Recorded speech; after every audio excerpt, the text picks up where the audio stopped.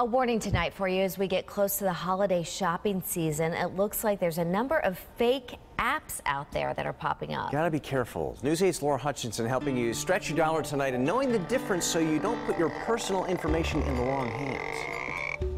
Downloading apps is, of course, a great way to hear about deals and get special prices while you're shopping, but don't be so quick to hit the download button. The New York Times says counterfeit apps have been popping up in abundance in Apple's App Store, and they are mostly bona fide apps of luxury good makers like Christian Dior or discount stores like the Dollar Tree.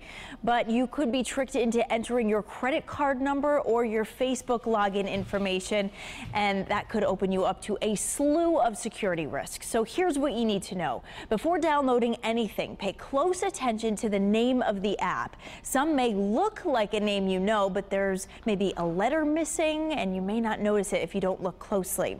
Also, notice user ratings and reviews. If an app is malicious in some way, it's likely you will see that in the reviews. Do a quick internet search on an app. That can help you quickly determine if it has a bad reputation. And if you have some time, maybe do a quick research on the app developer. It's listed right under the name of the app in the App Store. A genuine developer will most likely have a website and other valid credentials or accolades out there. Helping you stretch your dollar, I'm Laura Hutchinson, News 8.